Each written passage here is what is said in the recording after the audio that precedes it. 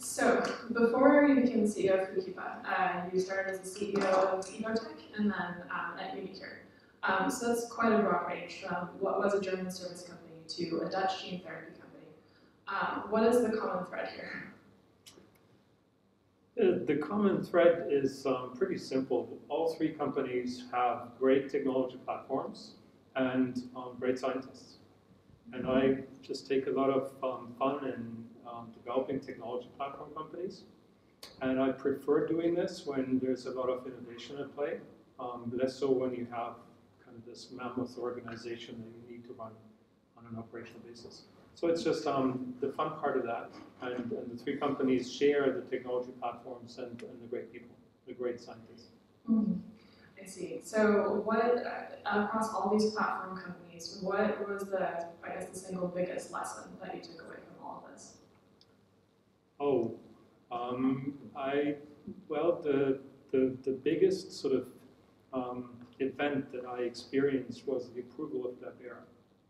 And Labiotech is the first gene therapy company the first gene therapy product that was ever approved. And some of you may know that we went through 4 iterations at the European Medicines Agency for getting it approved. And the biggest lesson is that even if you have the largest European authority in front of you, don't accept no for an answer. We didn't, and we pushed the first gene therapy to be accepted to market. And I think that's the biggest accomplishment. I see. You also told us in the previous interviews that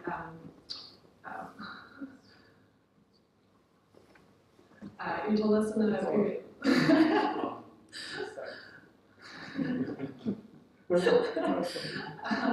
you told us in the previous interview that a common pitfall in biotech is to have really good science but no or bad financial strategy.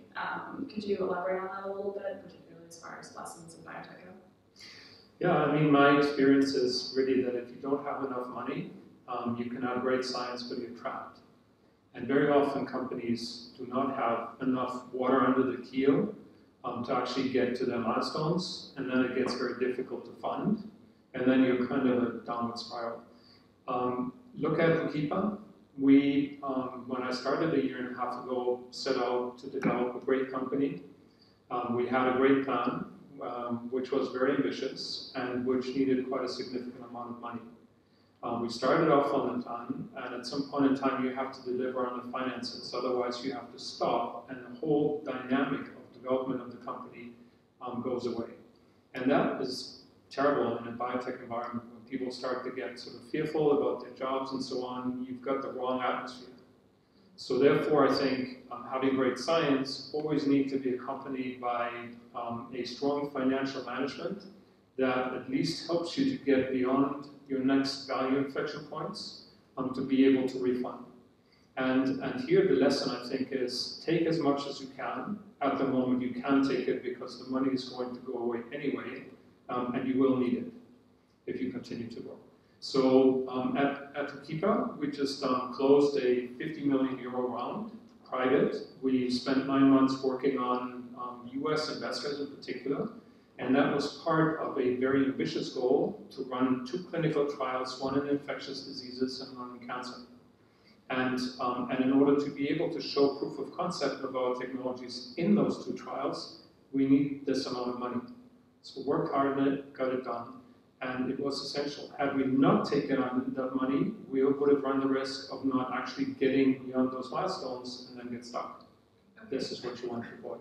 Got it. So before I quiz you on your value inflection points, could you talk a little bit more about the technology for people who might not be familiar? You're working in cancer, but also in infectious diseases, which is, again, quite a broad spread. So could you explain how it works exactly and what distinguishes it from other companies? Yeah, so we work on active immunization, and what we're doing is we are trying to drive 2 effects. One is an antibody response, and the second is a T-cell response. And we're doing this, and this is and, it's not or. Many similar technologies mostly drive antibody responses. So we drive both, and we're doing it by targeting dendritic cells in vivo. Now, the cool thing about it is that the antibody responses are quite comparable to what you can see from our best competitors. The T-cell responses are massive. They are comparable to something like TCRs or CAR-Ts. And just to give you an illustration, what we can do in animals is we can turn 50% of all T-cells in a mouse in an antigen-specific way towards a single tumor. And we can completely control the tumor in those mice. Now, this, again, the sheer power of this T cells, so these antigen-specific T cells, are the same as CAR-Ts. But the technology is in vivo.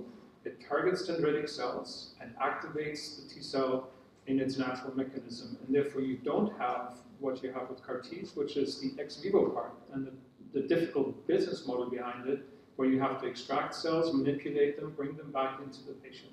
We don't have to do that. We inject systemically and kick off this chain. And with that, I think we have a fantastic technology which we've proven in a phase 1 CMV trial in infectious diseases, where we have a very good antibody response and a second to none T-cell response. And we're now preparing for our first clinical trial to show how this works in cancers. And everything we're seeing preclinically tells me it's going to work. We have seen peptide vaccines in combination with checkpoint inhibitors, and they double the effect of checkpoint inhibitors, the peptides. We've done head-to-head peptide against our technology, and we're a factor X higher in terms of T-cell production. And this is why I think we have a really good chance in controlling tumors also in the human setting. I see. It sounds very effective indeed, but have you seen any adverse events, like some of the cytokine storms that occur with CAR-T, or surely it's not all as rosy as it sounds?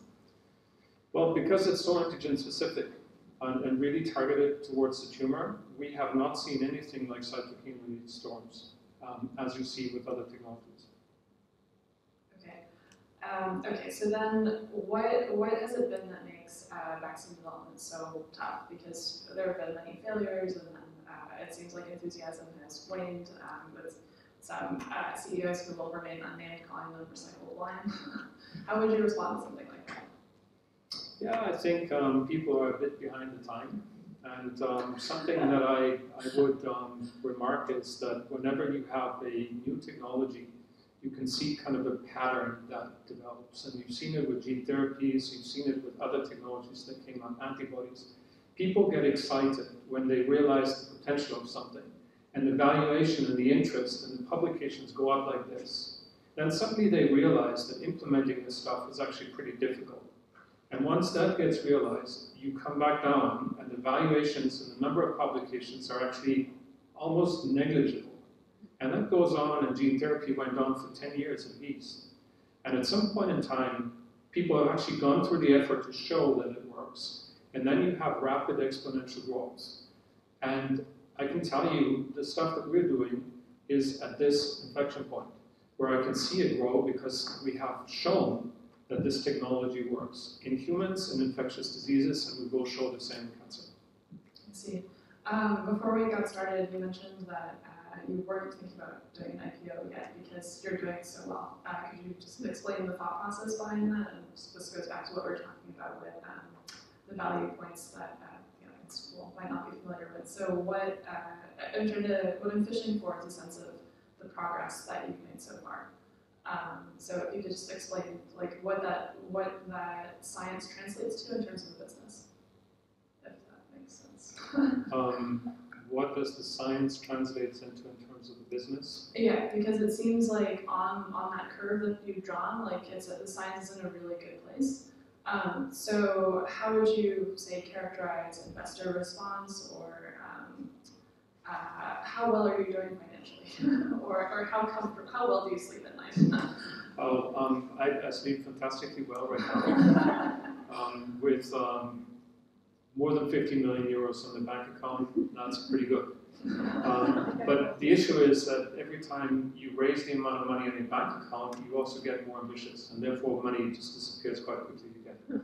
Now, on the business model, I mean, if you look around the biotech space, the really cool biotech companies, the ones that were really successful, and you named them Biogen, Gilead, Alnylam, and so on, they have all one thing in common, which is that they're actually driving their own products to market.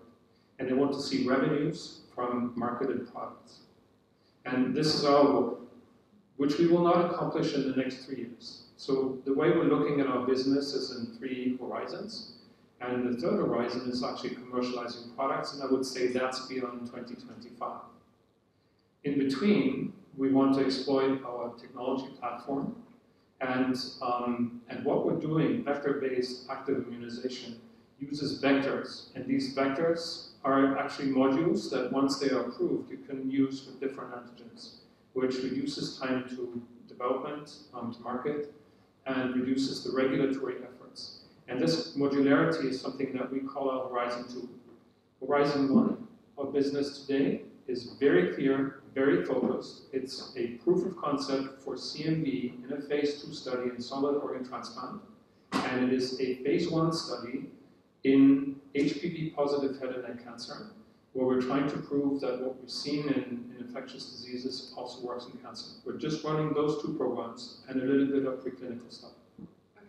That's the business. Okay. So could you tease out what the overlap is between those 2? So I know there's at least one immunology expert in the audience, Melanie, or a former journalist. But what do those 2 things have in common? Because to me as a chemist, everything in biology are the blobs that move around on PowerPoint slides. But they don't all look the same anymore. But what is the overlap there that your platform hinges on? So whether you're in infectious diseases or immuno-oncology, what we're trying to do is we're driving antigens in the body to get an immune reaction. And you're trying to provoke with that immune reaction that either you prevent disease by creating some kind of memory in the innate immune system, or you're trying to use it for therapeutic purposes. You're trying to use T cells in a targeted manner to start to control the tumor. So you have those 2 aspects. Both are using exactly the same technologies, and it is a viral vector-based delivery vehicle in which you can put in antigens that you drive into the body to provoke that antibody and T cell response. Got it. So technology-based is basically identical. Okay, so at least where I was going with this was that CMV seems very specific as opposed to another virus. So it was just that this happened to be the right indication for the technology, and the same thing for cancer, or were they just, I guess I was just curious, like if they actually have very similar pathologies, or if they were just 2 appropriate targets for the technology. CMV clearly has shown that to really protect patients, antibody responses are not enough. That we know. The second thing we know is that CMV is a huge market opportunity. It's massive. The number of CMV infections, the congenital infection, the protection before congenital infection is critical and is $1 billion market if you want. So that obviously was important. The question on the technology side, antibodies alone don't do the trick. And our technology can do antibodies and T cells. And we're expecting that with the combination of antibody and T cell responses, we can actually get a better result. That's the hypothesis. Okay, I see. I think I'll move on from the actual science part in a minute. I will be opening this up to the audience in a couple minutes or so, if anybody wants to jump in with questions. But I've got one more in this arena. And so what do you see as the major gaps in vaccine development so far? Because it seems like, well, there is a massive gap. But what needs to be done in order for the field to take off at this point? Yeah, so I think that there are 2 things. One is what I just mentioned. It is in many therapeutic areas, you need antibodies and T cells, or you at least need T cells in many therapeutic areas, and our technology can drive both. The gap here is that just creating antibody responses works in certain conditions, but not all the time, and this is something that lacks. The second thing I would like to repeat, and I've mentioned it also before, In gene therapy, you've seen that this concept works, which is that if you have a virus that transports something into the body, and this virus is seen to be safe and has gone through the whole regulatory process, you can easily imagine that you can stick different passengers into that vehicle. You just exchange the passenger to another one and that will dramatically reduce the ability of reduce the development times and development cost, and will allow us to build a broader portfolio. I think those are the key things. There's maybe something else. The number of antigens that you can use in a virally driven area or in a setting which is determined by self-antigens is limited. And here, what you can see is that quite a number of companies are developing approaches of what they call neoantigens. We would call, and those are patient-specific. What we will be looking for is shared next-generation antigens. It's the same concept. It is something that you have basically isolated from tumor tissue in patients. A number of proteins that you know are commonly overexpressed in certain cancers, and target those. So the personalization, getting away from the virally driven and the self-antigen driven cancers, the personalization is one of the gaps that I think we want to close to get better results in more disease settings. I see. It's interesting that you bring up personalized medicine, because that's, well, going back to when we were talking about financial strategy, that's an area that makes some people nervous with how do you, given the governments tend to focus on population health and reimbursement models for individual therapies, how do you envision making that business case? Do you think it would be a challenge, or in vaccines? Yeah, or personalized medicine broadly. Are there or do you think it'll be easy for vaccines, but harder in other areas, or? Not sure if I get the question. Since we were just talking about it's important to have a good financial strategy along with good science, and since you just brought up personalized medicine, I was wondering how you see that business case going, because, for instance, somebody at Medellin just told me that, frankly, it doesn't have a business case yet, but their product is very easy to manufacture. Do you see that being, how similar is your situation to theirs? Or what challenges do you see on the horizon? Yeah, so I mean, looking at what people talk about when they talk neoantigens, I think that's actually going to be quite difficult, and the key thing will be to be really cheap in the sense of being able to detect the specific mutations that you're targeting, and you have to have a mechanism by which you can very rapidly produce at very low cost.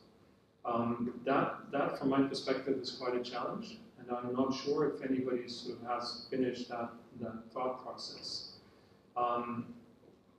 What we're looking for is shared next-generation antigens, which are kind of between the ones virally driven or self-antigens and the personalized, the specific for individuals. And here, I think the business case will be somewhat similar to what you're seeing with more traditional vaccines. I think I've been in the gene therapy space for quite some time, and have worked on pricing models for gene therapies. And initially, when I started off with gene therapy, everybody said gene therapy is never going to work. And if it does work, you will never get it reimbursed for satisfactory prices. Now, at this point in time, companies are actually coming back with price models that become acceptable, both in the US and in Europe. And the example is a company called Spark, who have this retinal RP65 gene therapy, and they have a model by which they take money over time and reimburse if things don't show any clinical benefit.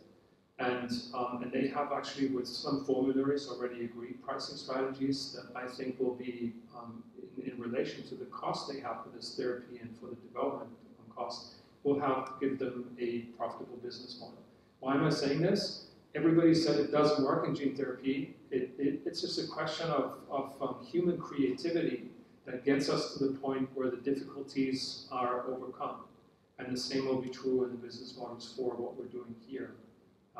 in the active immunization space. Okay, that's good to hear. Does anyone have any questions so far? Okay. Can you shout or? I can. Okay. Right. So talking about cancer surface markers, those are incredibly sought after. How do you navigate that space of patented cancer surface markers? Or do you license, or do you develop or discover them yourselves? Markers? Yeah, cancer surface markers. So I cannot give you an answer for this at this point. It's not relevant for us. Right now, what we're trying to do is get the strongest T-cell response we can possibly get to control the tumor. And we're going after tumors that are well described and that you can identify without using markers. So it's not a bottleneck for us at this point. Okay, I saw a tentative hand. Is that enough? So one question is, how much money did you need to invest to be able to raise 50 million? In other words, to get the data that was convincing enough. Yeah, so how much did we need? I think we raised 27 million euros in the Series A and B and topped it up to 37. And we had an additional 11 which we received from FFG and sources here in Austria. So roughly 50 million. And that got us to the data that convinced people to give us another 50 million. Follow-up question. Is the papillomavirus antigen that we're targeting in head and neck cancer? So it is actually a viral antigen. Yeah, it's called E76, well described in literature. Actually, quite a lot of people working on it. We have selected it because we are, I shouldn't say in drug development, nothing is certain. But knowing what we know about this antigen and the use of alternative technologies, with a much more potent technology, we should be able to establish a validation for our technology. And I would call HPV positive the disease, the virally driven cancer, as the relatively low-hanging fruit in this sector. And with it, we will be able to fund the company again in an IPO or some other larger private setting. How do we tackle the self-antigen? I'm personally pretty certain that we can tackle those too. But the risk of not showing significant and great results immediately is much higher. So that's our second target. In cancer, we'll be working on prostate cancer and using 3 different antigens, PAP, PSMA, and PSA, in one vaccine setting. Go ahead. I have a question. Do you think, considering the cancer field and conventional chemotherapy, which is applied to in different therapeutic areas, do you think your approach has a potential to synergize with the conventional chemotherapy, or do you see your approach as a substitute? So we have not used, yes, we have in animals, we've used chemotherapy and vaccine combinations, and we're seeing synergies there. We're also seeing that something that is currently highly rated in the scientific community and amongst medical doctors is the checkpoint inhibitors. And we can see that in certain instances, checkpoint inhibitors work fantastically well, for example, in melanoma. In others, they don't at all. And the reason why they don't work is because they're lacking T cells. We know that combining in melanoma, our technology with checkpoint inhibitors gives you fabulous results in moments where checkpoint inhibitors by themselves don't deliver anything. And there is a combination. We also know that if you apply chemotherapy first and you put a vaccine on top, a strong vaccine, you also get a synergistic effect. This is actually, we do see strong effects with our technology in cancer also in monotherapy applications, but we do think that the majority of cancers in the future will definitely take combinations. So various drugs, and the combi chemo vaccine is clearly one. You could see the checkpoint inhibitors. You could potentially also think about CAR-Ts. I may follow up on, you mentioned immune checkpoints and melanoma. There have been recent research which showed that the response to immune checkpoint inhibitors in melanoma can be predicted by the variety of microbiome in patients.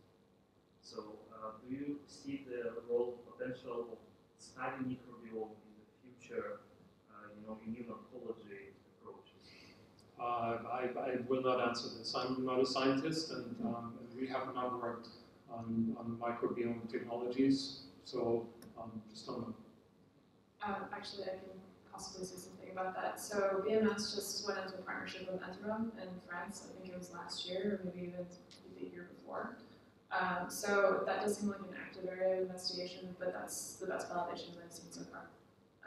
Did you also have a question? Yes.